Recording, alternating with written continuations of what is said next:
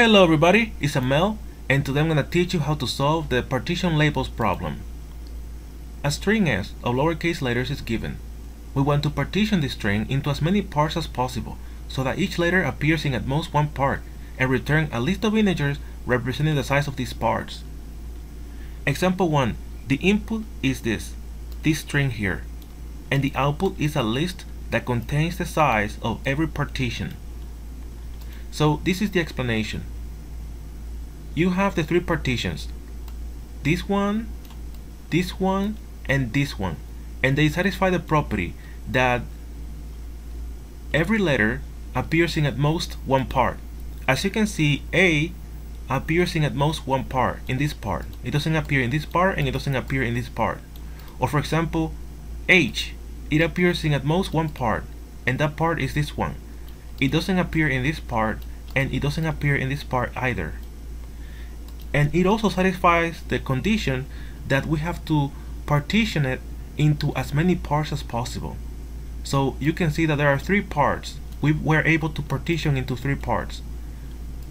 But in this case, this is we partition into two parts, so this is not correct. This is incorrect because we have to partition into as many parts as possible.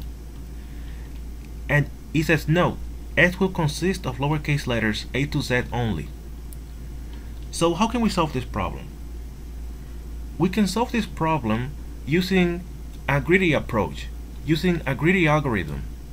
A greedy algorithm is an algorithm that makes locally optimal decisions at each step. So we have to make a decision every time, and we have to make the decision greedily. So we need information to make the decision greedily. So if we traverse the string from left to right, whenever we find a letter, then the substring, the current substring, if that letter appears again, then it has to be in the same partition. So that's the key idea here. So what we can do is that we can use a map to establish the mapping between a letter and the last position where it appears. So for instance, when we traverse S from left to right, we see this lowercase a, then we store the position in a map that says that the last position where A appears in this string is at position 8, as you can see here. 0, 1, 2, 3, 4, 5, 6, 7, 8. So we store that A appears in position 8 the last time it appears in the string. So that way, whenever we are examining the string again, we can make a greedy decision in order to actually find the partition, and we will be able to partition into as many parts as possible. So we also have to use the two-pointer technique. So we will have to use two pointers, start and end. Start is the starting position of the current substring that we are examining now, and end is the end position of the current substring.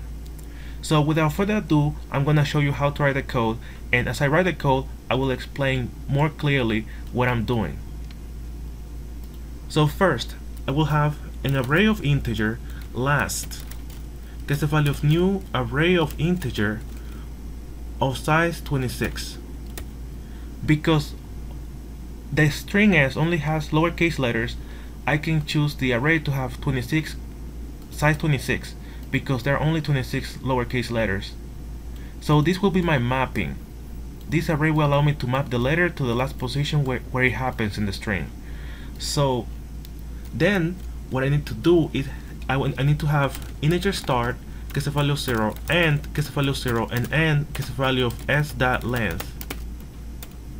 So as you can see, the start index for the starting position of the current substring and the end index for the ending position of the current substring. Then I need to find the last position and store it in my map. So for integer I gets the value of 0, I is less than the length of the string plus I. Then last sub s.char at I minus lowercase a gets the value of I. So here I say that for this character at position I in the string, I will find the last position where it occurs in the input. So I have to subtract lowercase a, because by subtracting lowercase a from the character, I can have the index to be between 0 and 25. That way I don't have an index out of bounds exception. Then I need a list of integer, the final result. Gets the value of new array list of integer. And this will be this output here that has the size of every partition. Now I have to examine every character in the string again from left to right. So for integer I gets the value of 0, I is less than the length of the string plus I. Then, as I said, I have to make a decision greedily. So I will make a locally optimum decision, because I want to find the last position. Whenever I see a character, I want to find the last position where the character appears in the string, because if it appears again, it has to be part of this substring, of the current substring. So I want to find that last position, and if I find a later character that ends after that character, then I have to update my end variable. So end gets the value of math, that max of the previous ending position that I had before, or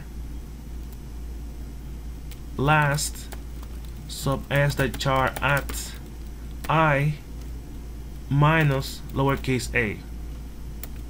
So I see this character, I find the last position where it occurs, and I compare if this character ends at a position later than this position.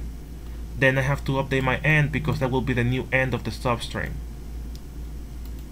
Then if I get to that position end, if I equals end, that means that this is the breaking point.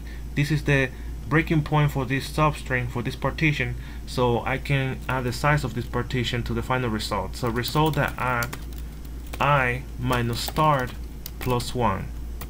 And because this was the breaking point, now I can say that start gets a value of I plus 1 for the new partition.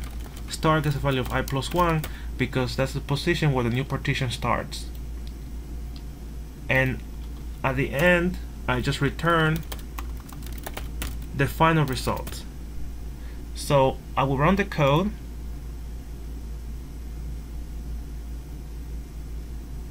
Alright, I will submit my solution.